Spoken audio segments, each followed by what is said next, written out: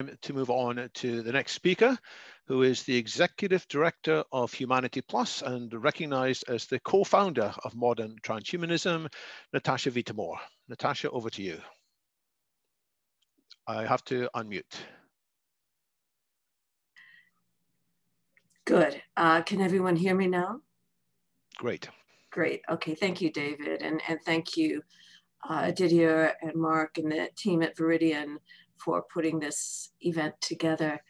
I'm going to take a different approach. For me, the ecology and life is all about cooperation and a synergistic approach to that. And that's why I love the term green of Viridian in that regard.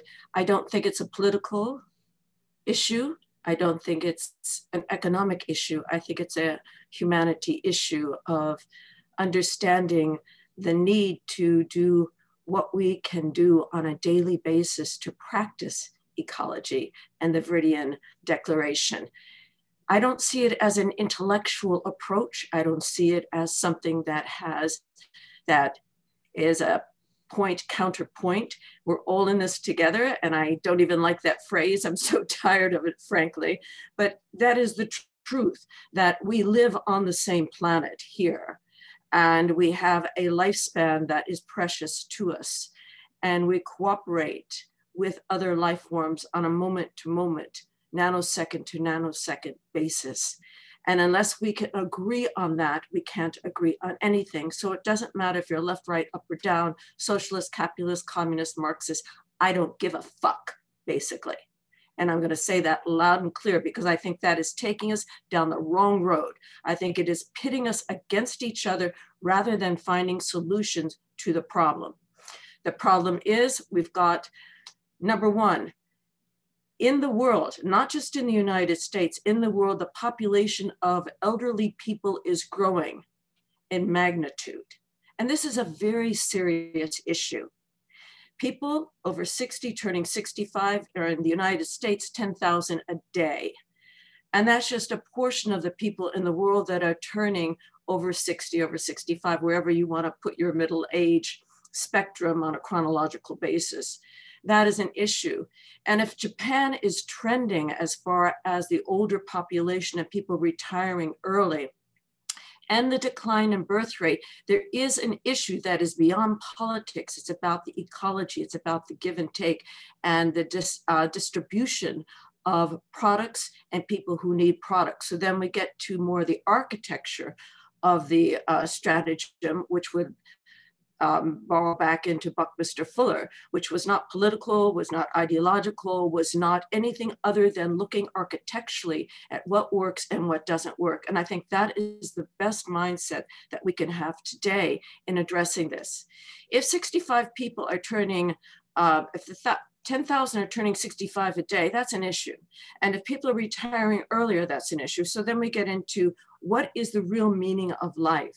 And with this solidarity of ecology, the meaning of life is you, your purposefulness, how much you enjoy life, how long you want to live, how well you want to live. And that is not about money.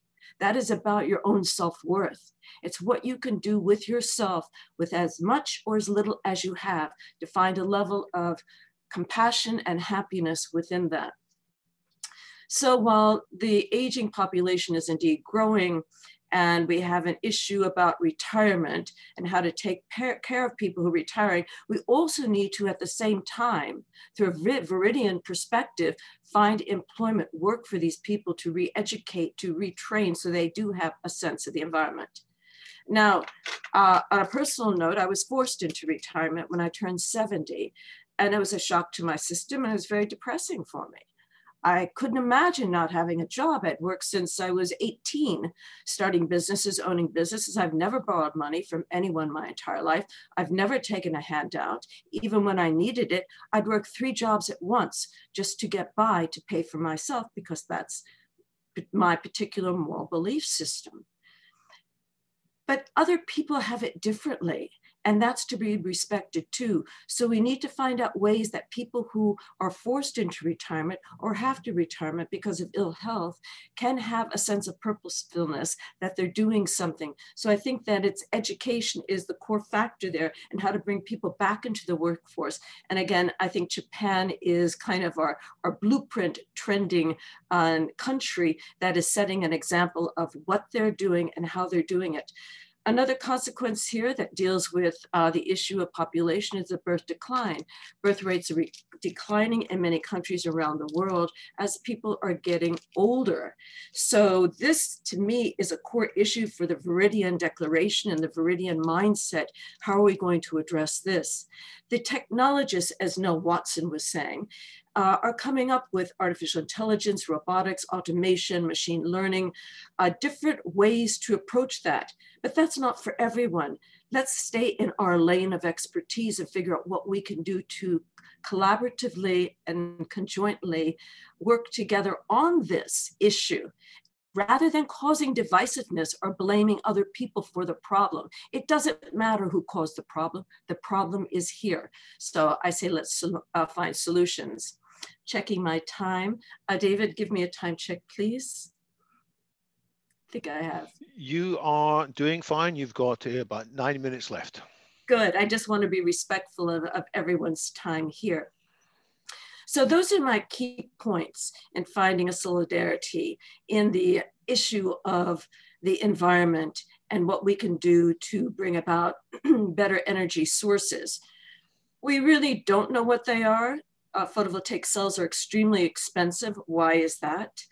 I'm not sure I know. It's not my area of expertise, but I do understand that economics is one of the most important areas for us to focus on, not politics. And if we look at economics through the lens of a diverse spectrum of thinkers, again, diverse spectrum of thinkers that all have something to offer from their various levels of knowledge and expertise, I would highly recommend reading Max Border's book on the collapse. It's a very interesting book. It doesn't take any one political position, but addresses the issues more, I think, through the lens of objectivity with an incredible sense of humor. So that's how I see it. I see it as being beyond politics, beyond being hegemony, beyond being beyond fields, but doing something on a daily basis, each of us picking up someone else's trash, just throw it away. Don't get all Karen on anyone. Don't go yelling, oh, they did it, they're to blame. Just do whatever we can on a daily basis to help. And I'm going to close out with a short video I made many years ago. I was talking to Didier about this. I started working with the environment in the 1970s when I created, I went to the Amazon jungle in 1973, and I did a performance piece there as a Fluxus art piece with the natives in the jungle. I don't have any recordations of it because it was before, we just didn't do it back then. It was anti-Andy Warhol. But I was in the jungle. I went into the Amazon jungle up the Black River, and I settled in an area of a tribe of natives there. And it was charming and delightful. And I looked over the cusp of the trees, and I saw the first factory in the Amazon jungle. Again, this is in the early 1970s. That inspired me to do other works, Red Rocks Amphitheater, many of you know about, breaking away from the constraints of dogma, Haleakala, waking goddess, sleeping goddess, waking muse, about the dormant volcano after I lost my baby. And I did a performance in that volcano. It is on 16mm film. That volcano is no longer dormant, and it is undergoing some ecological problems with its environment and its life forms there that I'm very concerned about. In Austin, Texas, I worked with the Greens there and the environmentalists in Austin, looking at the beauty of the landscape in Austin, which is largely limestone, exquisite environment that is undergoing some very serious issues now that Austin has become one of the hot spots in the world to live. There's not enough energy there to sustain that environment.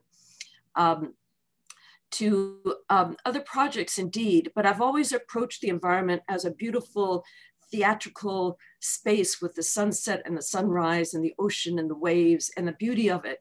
And it saddens me deeply to see that being destroyed by pollution. So my issue is not so much energy, because it's not my area of expertise, but it's about the mess and the gluttony and the absurdity of it all. And with that, thank you very much. And I'll close my film and I will share the screen here. It's just a very short piece, so I hope you enjoy it. I'm going to, well, I better start it first before I share screen, because then I can't do it. Start from the beginning. Oh, no, I can't do that either. So I'll share screen and share, and I'll start the video right here. Before I do that, I'm gonna turn the volume way up. Okay, so forgive me here. Okay, there, from beginning.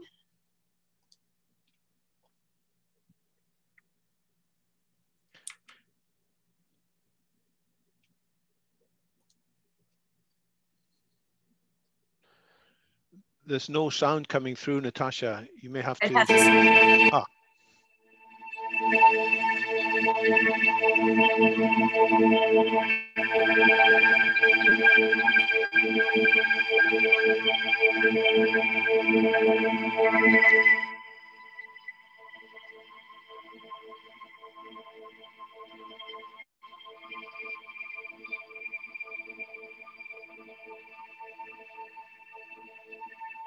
Quantum physics bypass the concept of the world as sitting up there. The universe will never be the same. On the beach, experiences came to life, cascades of energy from outer space, particles created and destroyed in this dance.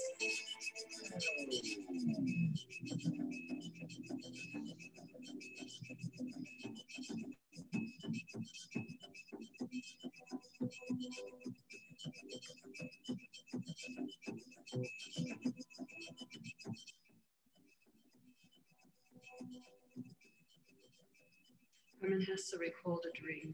He heard two distinct voices. The first told to calm. The second voice, like a primal cause, suffering only hurts because you fear it. Conflict, pain, paradox, transformations trying to happen. Deep within you, there is only one, a single power, and that is called loving. Backstage, you can count the one-third of all garbage in our landfills. Americans produce 154 million tons of garbage every year. 50% of the trash is recycled. So what do we do with our garbage? More than half of our cities are exhausting their landfills. Yes, half of it is never good. We could save 150,000 trees every year. We throw away enough office and 5 individuals have some form of lung damage. There are alternatives, clean energy, non-polluting energy. The cost is not so great. The air is.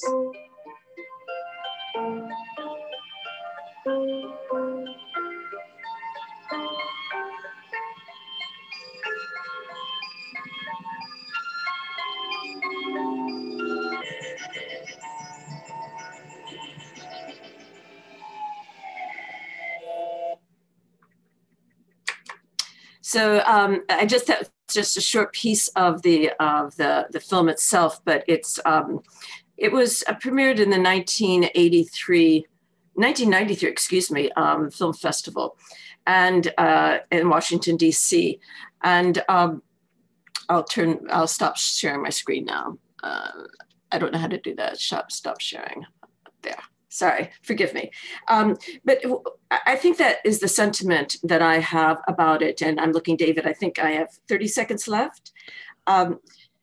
Just do your own thing, enjoy it, have fun with it. Set out the words, whether it's poetry or film or writing, realize that it's bigger than these small mind issues that we have. And I hope that you all realize that. As you know, I have been politically involved, but I'm not now, and I have no interest in it, because I think that economics, looking at the economic structures that we have exceeds political positioning so far.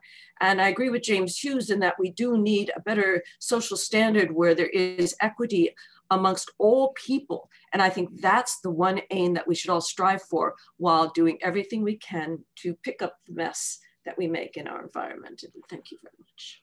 Thank you so much, Natasha. You have inspired a lot of very interesting comments in the chat. And if we start I'm scared to look. if we start there, we're going to take a long, long time indeed. Comments by Rohit Talwar, James Hughes, Didier Cornell, PNJ, and others. Let's leave that for a discussion in the chat and possibly some of the workshops afterwards. It's incredible imagery there. I've got to try and move on to the next speaker, who is actually Didier Cornell, one of the central players in the French transhumanist movement worldwide, coming